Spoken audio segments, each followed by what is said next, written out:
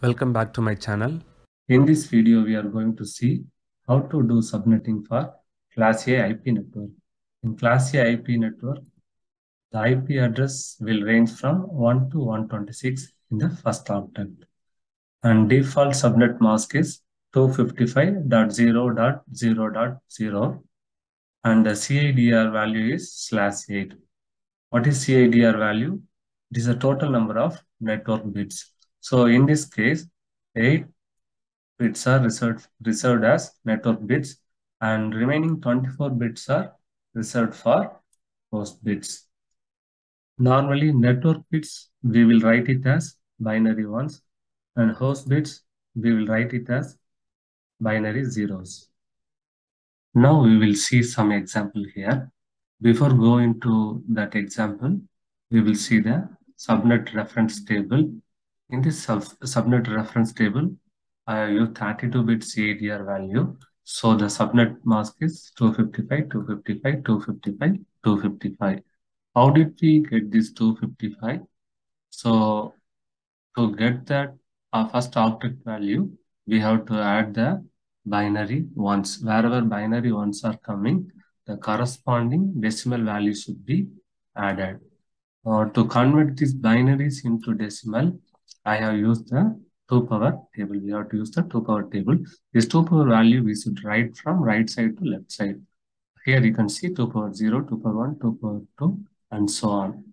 And then what we have to do, we have the corresponding values we have to add. Here all the 8-bit values are binary ones. So we have to add the all 8 locations. Adding this, we are getting 255. Suppose wherever binary zeros are coming, that location we have to neglect. We will see one example. Suppose if we change the 1 to 0 here, this location we have to neglect. The value 1 should be neglected, remaining value should be added. So in this case, we will get the decimal value 254. This is the way we have to use the subnet reference table.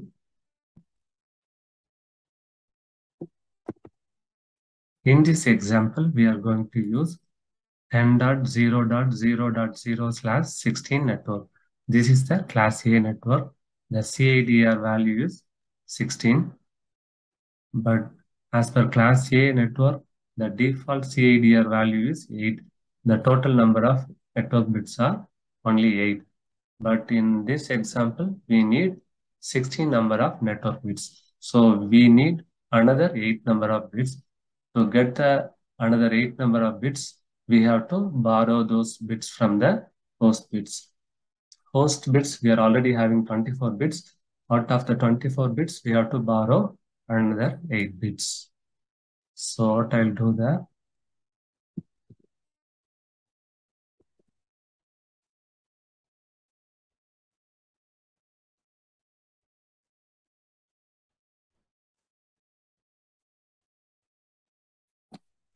now I have borrowed 8 bits from the host bits.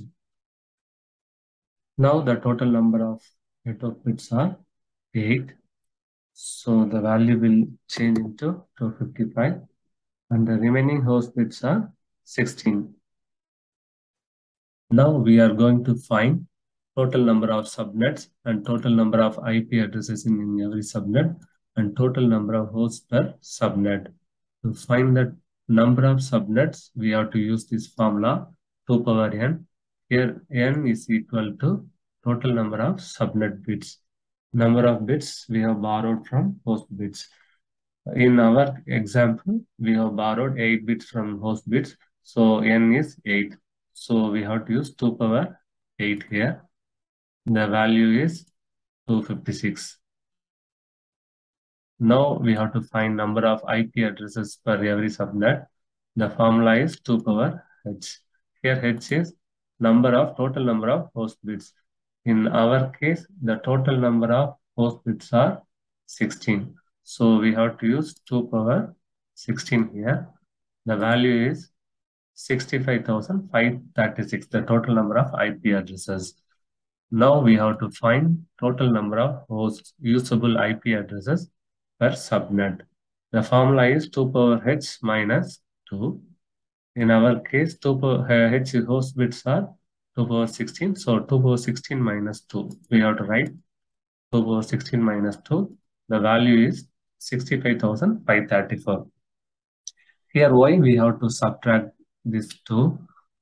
Because every subnet is having two mandatory addresses.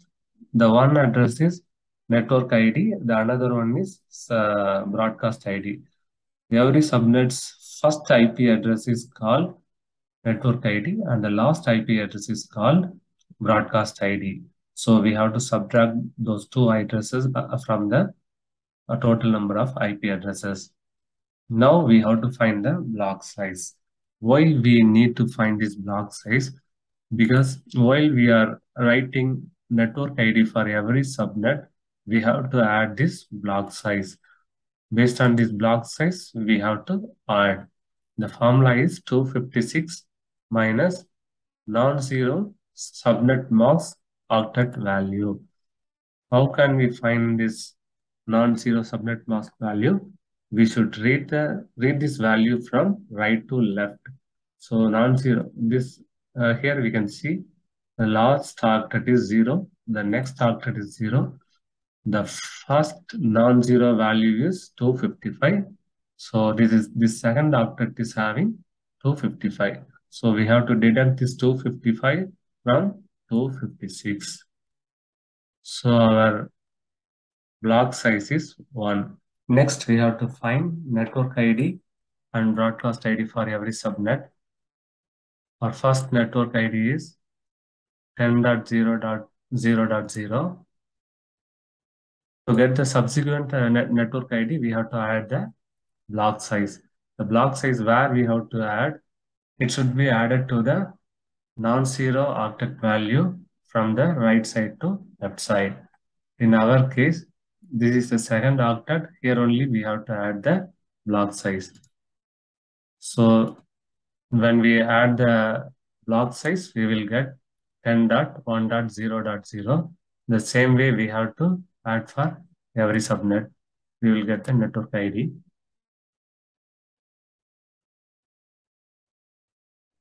Finally, we got the network ID for 256 subnets. In our case, we have 256 subnets. The same way we have to find the broadcast ID. We know already network ID is the first IP address in every subnet and broadcast ID is the last IP address in every subnet. To get the broadcast ID, the simple way is we have to write the previous IP address of next network ID. So our next network ID is 10.1.0.0. So our previous IP address is 10.0.255.255. In my previous video, I have explained how to get the network ID and broadcast ID using binary method. I'll give the link in the description. And the same way we have to find the broadcast ID for the next subnet. It is 10.1. That's the last IP address in this subnet, 10.1.255.255. The same way we have to write for every subnet.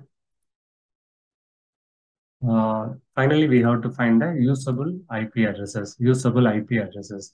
The usable IP range normally lies between network ID and broadcast ID. The simple way to find the first host IP address is we have to add one IP address to the network ID.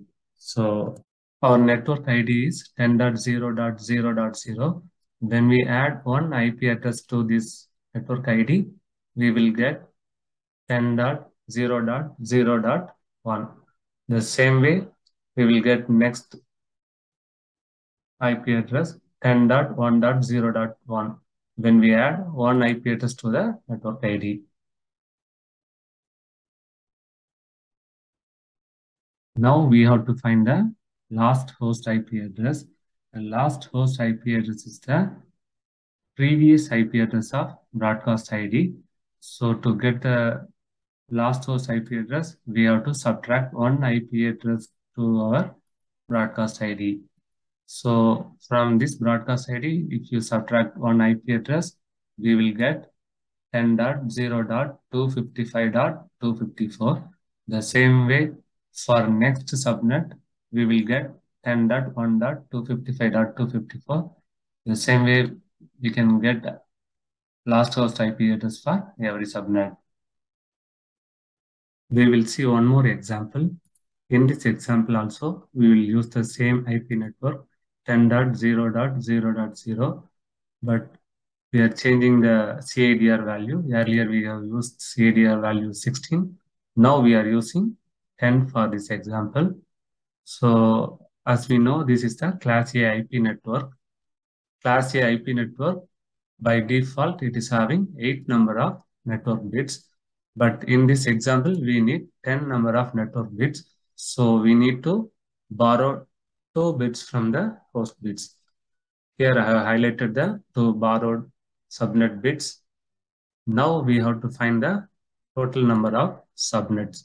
To get the total number of subnets, we have to use this formula 2 power n. Here n is the total number of subnet bits. In our case, the borrowed bits, that is 2. So 2 power 2. 2 power 2, the value is 4. So finally we'll get 4 number of subnets. Next, we have to find the total number of IP addresses in every subnet. The formula is 2 power h. Here h is the total number of host bits, remaining host bits. Out of 24 host bits, we have already borrowed 2 bits. So the remaining host bits are 22. So 2 power 22. So here we will get 4,194,304 IP addresses. Next, we have to find the total number of hosts. Total number of hosts per every subnet. The formula is 2 power h minus 2. So 2 power 22 minus 2, we will get 4,194,302. Next, we have to find the block size. To get the block size, the formula is 256 minus non-zero octet value, subnet mask octet value, which should be read from right side to left side. So the first non-zero value is, here we can see, that is 192. So we have to subtract this 192 from 256. 256 minus 192. So we will get 64. So our block size is 64. Next, we have to find the network ID and broadcast ID for every subnet. Our first network ID is 10.0.0.0. To get the subsequent network ID, we have to add the block size. Our block size is 64. Where we have to add this block size? We have to add this block size to the non-zero octet. The non-zero octet value is, octet is the second octet. So we have to add in the second octet. When we add 64 in the second octet, we will get 10.64.0.0. The same way, we have to add 64 for every subnet. We will get these values. Next, we have to find the broadcast ID. The broadcast ID is last IP address in every subnet. So to get the broadcast ID, we have to subtract one IP address from our next network ID. So when we subtract one IP address from 10.64.0.0, we will get 10.63.255.255. The same way, we will get next broadcast ID like this. So finally, we have to find the usable IP addresses. Usable IP addresses normally lies between network ID and broadcast ID. Our first host IP address, first usable IP address is, to get that, we have to add one IP address to our network ID. When we add one IP address to 10.0.0.0, we will get 10.0.0.1. The same way, when we add one IP address to every network ID, we will get these values. To get the last usable IP address, that is last host IP, we have to subtract one IP address from our broadcast ID. So here our broadcast ID is 10.63.255 63.255. When we subtract one IP address, we will get this one 63.255.254. The same way, when we subtract one IP address, we will get these values. This is how we have to do subnetting for Class A IP network. Thank you for watching. If you like this video, please subscribe to my channel.